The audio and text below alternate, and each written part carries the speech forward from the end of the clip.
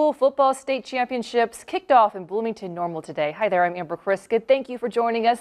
Madison Porter talked to business owners who are excited to welcome the teams, families, and fans.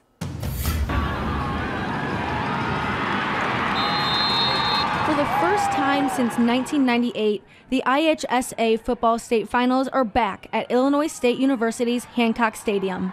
We're just pleased that they were wanting us to come here, and it's fun to be back where it all kind of started. The very first IHSA football playoffs were at ISU in 1974. The executive director says anywhere they take their tournaments, teams, families, and fans are spending the night in hotels, eating at local restaurants, and benefiting the community's economy. We bring a number of tournaments to the Bloomington Normal area with recently girls volleyball.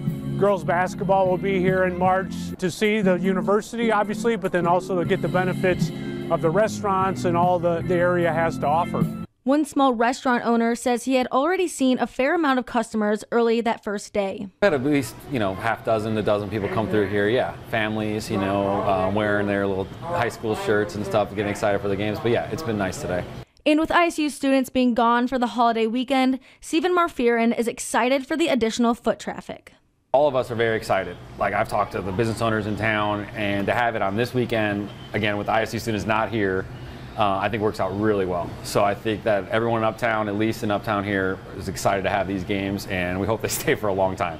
IHSA has a contract saying the football state finals will be at ISU for at least the next 5 years. In Normal, Madison Porter, 25 News.